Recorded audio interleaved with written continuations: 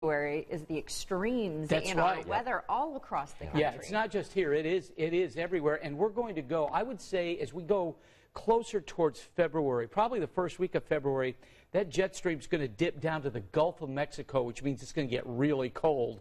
And so I guess enjoy today. Yeah. Today's the last one of those 50-plus days.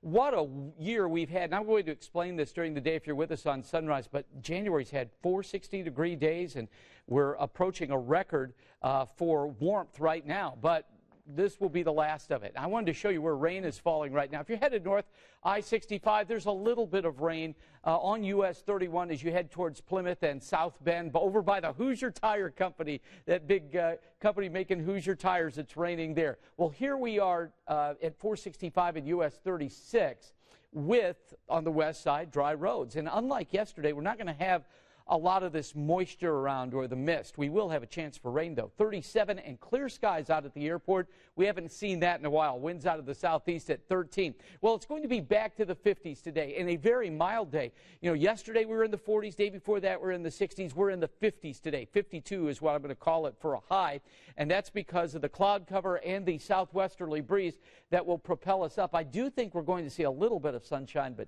probably just a little bit. Right now, that wind out of the west or east-southeast, so 37 here, 38 in Lafayette. And if that sounds warm, it is. That's warmer than we would normally be on a high. But as far as the day is concerned, we're actually running about 3 degrees cooler than yesterday.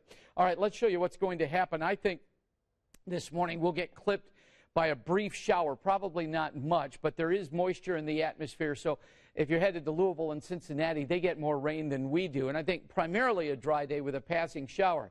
Now that front is going to move through about 8:30 or 9 o'clock tonight. At that time, look what happens. Chicago gets full-fledged snow. It'll go along the Indiana Toll Road.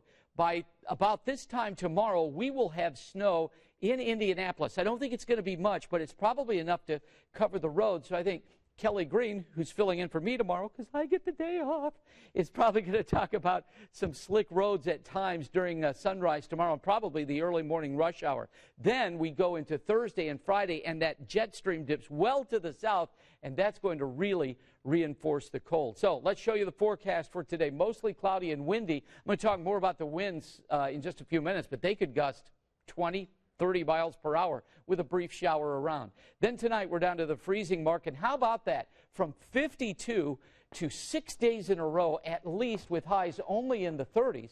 Tomorrow we tie the average high, but after that it's below average Friday, Saturday, Sunday, and Monday. So for all of you who are getting used to this un-Indiana-like weather, it's back to reality really as early as tonight and tomorrow. I kept saying